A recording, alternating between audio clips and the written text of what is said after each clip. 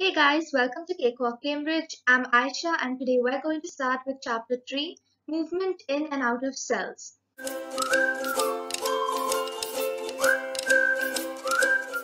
This is a very easy chapter and holds quite a lot of weightage in your papers because it is interconnected to every topic almost in bio. So just make sure that you're thorough with this and you'll be good. Let's get started. Okay, so movement in and out of cells. Firstly, you need to know there are three ways that substances move in and out of cells. One is diffusion, osmosis, and active transport. Okay, so there are just three main concepts in this chapter, and you will learn each of them in detail. So diffusion, so the first line here is the definition of diffusion. It is the net movement of molecules and ions from a region of their higher concentration to a region of their lower concentration as a result of their random movement. So I've highlighted again the parts of the definition that give you marks. So net movement of molecules and ions is 1 mark. Then you can either say from a higher concentration to lower concentration as 1 mark or down a concentration gradient because they mean the same. And as a result of their random motion is your 3rd mark.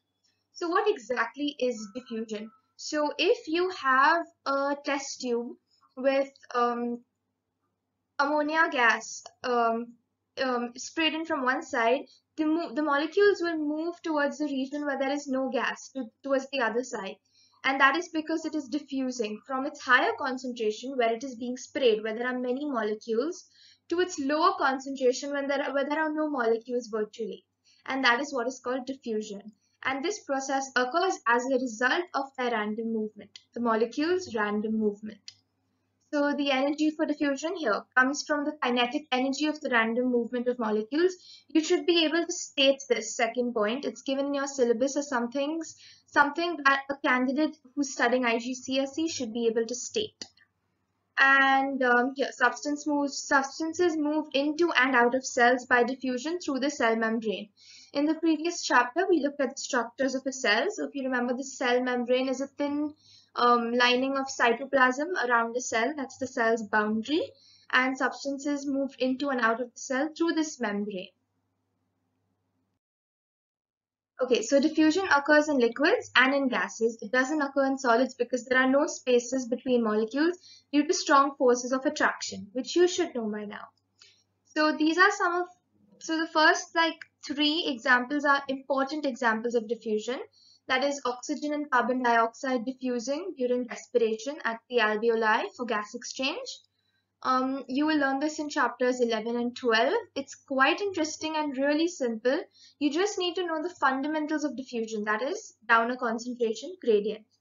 So one is for respiration, the second is oxygen and carbon dioxide diffusing into and out of a leaf through the stomata for photosynthesis, which is the process by which plants manufacture carbohydrates. You should know this as well by now. And the third most important example is auxin, which is a growth hormone produced in plant shoots that diffuses through the stem in response to light and gravity in a plant.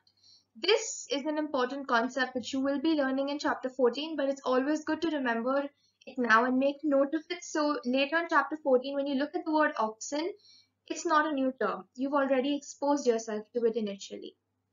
Then you've got basic examples like after you dissolve sugar in tea, the sugar spreads out, the molecules of sugar spread out throughout the tea, through the liquid, and that is diffusing.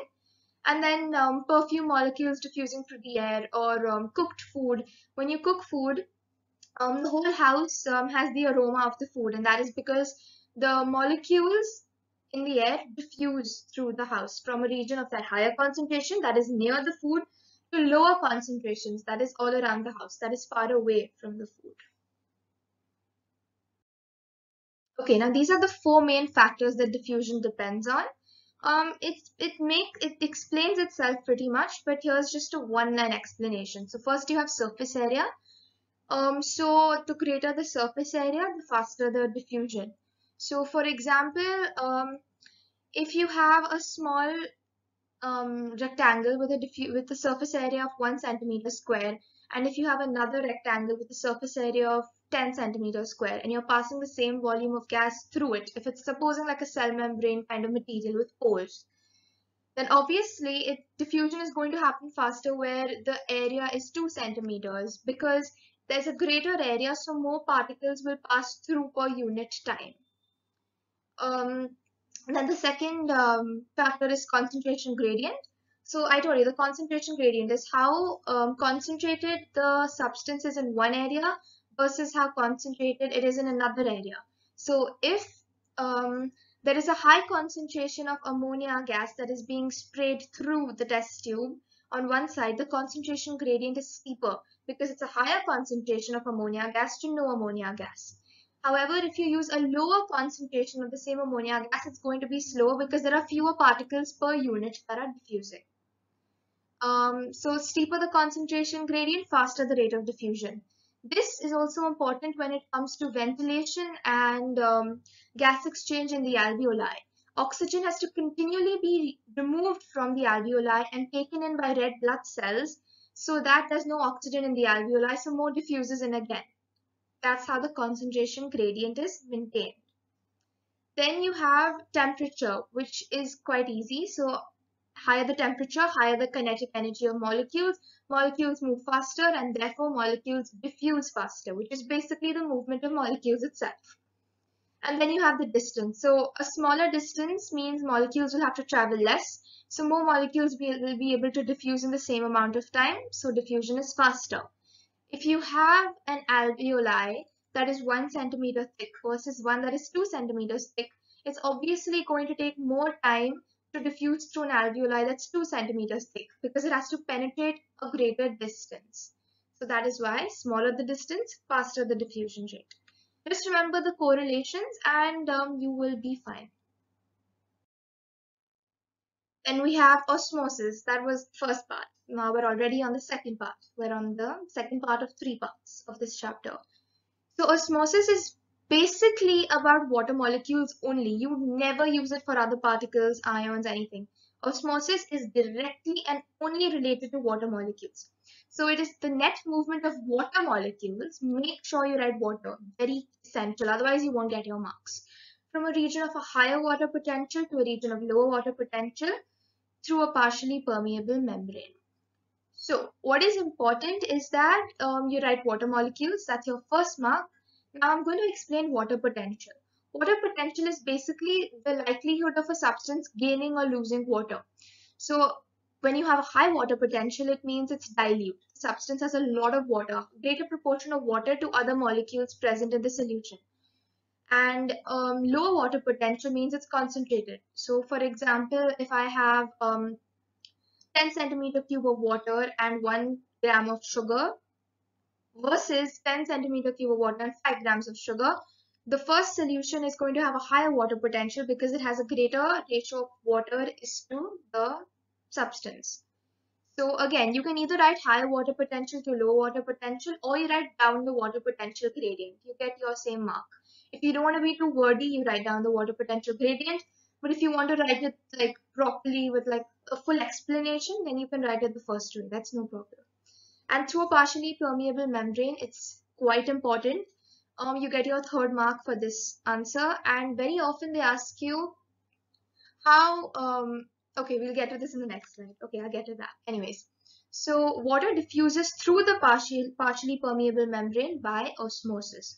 So in an MCQ, they once asked, what is diffusion involved in osmosis? Yes, it is, because water virtually diffuses through the partially permeable membrane from its high water potential to its low water potential. Yeah, that was basically it. Okay, so there are basically 3 types of solutions. You have an isotonic solution, a hypotonic solution, and a hypertonic solution. You are not required to know these terms at all.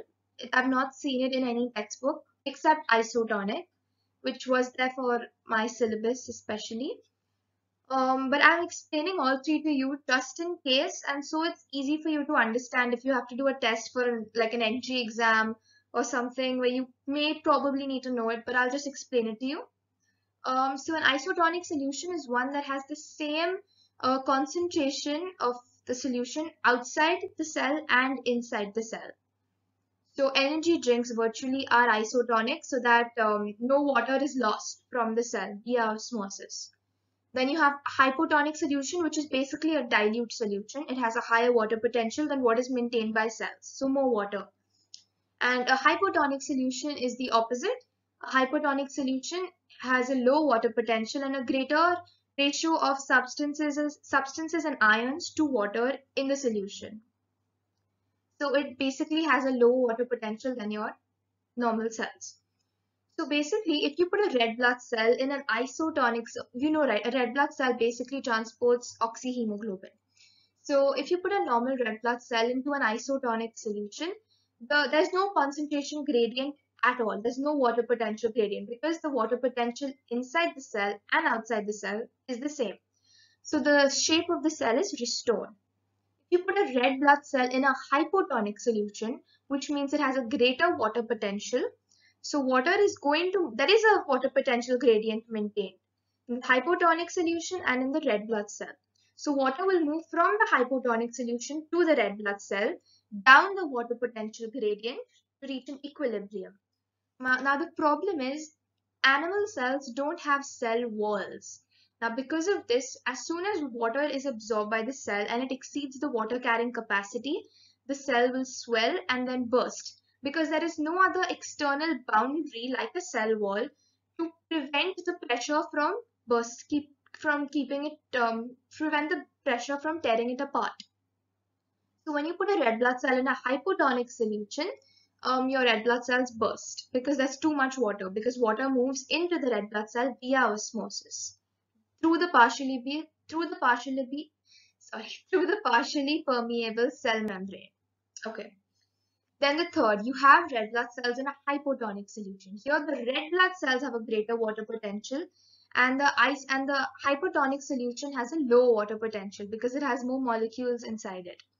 So water will move from the red blood cell to the hypotonic solution to maintain an equilibrium. So water will be lost from the red blood cell virtually because water moves via osmosis through the partially permeable membrane into the solution down the water potential gradient. That's your definition.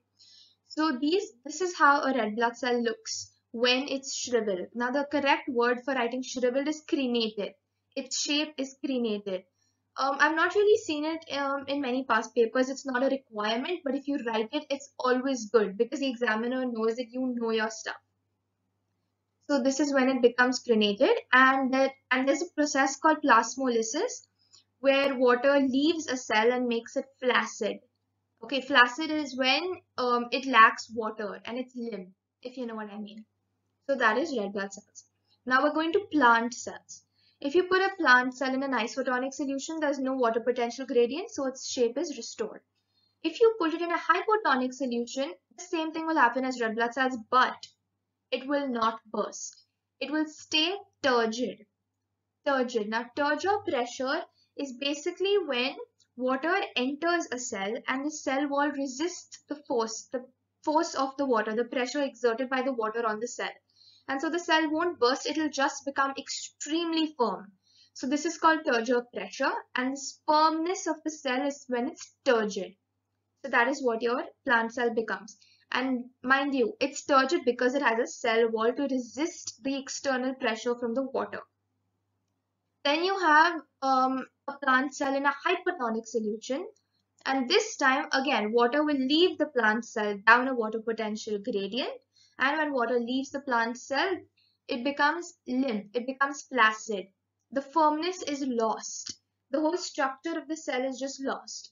So what happens is water leaves the cell and the cell membrane tears itself from the cell wall and it starts shrinking and shriveling up. This is again an example of plasmolysis, okay, where the cell becomes flaccid. So you use flaccid for plant cells. It's very important to use this term, flaccid, where it becomes like it loses its firmness. It becomes weak. Like if you're holding it, it's just weak. Like take an example of a water balloon. If you fill a water balloon to its full capacity, it's firm. You can't really crush it. But if you have a a water balloon and you fill it to half its capacity, there's still room to compress it a little. Still a little flexible. And this is what you mean by flaccid. This is very important to study this diagram. Okay. This is all about turgor-pressure. So plants are supported by the pressure of water inside the cells pressing outwards on the cell wall. I already explained to you. There's water inside the cells that keeps it firm because it uses up the remaining space and keeps it firm by exerting a force on the cell wall. Okay, now this is how plants absorb water. Plants absorb water via osmosis. So water from the soil moves into the root hair cells via osmosis down a water potential gradient. So there is more water in the soil than there is in the plant. So the soil has a higher water potential than the plant. So to maintain an equilibrium, water moves in via osmosis from a higher water potential, the soil, to a low water potential, the roots, down a water potential gradient through the partially permeable membrane of the root hair cell. Now, when they ask you this kind of question, what you should know is that you get 1 mark for even mentioning which area has the higher water potential gradient and low water potential. So, for example, if the question is how do root hair cells absorb water, you get 1 mark for osmosis, 1 mark for mentioning high to low water potential gradient, 1 mark for through a partially permeable membrane, which is a cell membrane, and 1 mark is for mentioning that the soil has a higher water potential, and the other mark is for mentioning that the roots have a low water potential. You get 5 marks just like this. So mention every detail that you know. Okay, so when plants transpire, they lose water in the form of vapor. So that's how the plants usually have a low water potential than the soil because they lose the water. This is basically what I explained to you. Turgor pressure. Water entering a cell causes the vacuole and cytoplasm to swell up, which puts an outward pressure on the cell wall, which resists the force.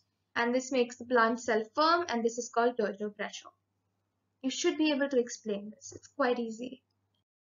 And that's your last segment, active transport. Again, active transport is basically just the opposite of diffusion.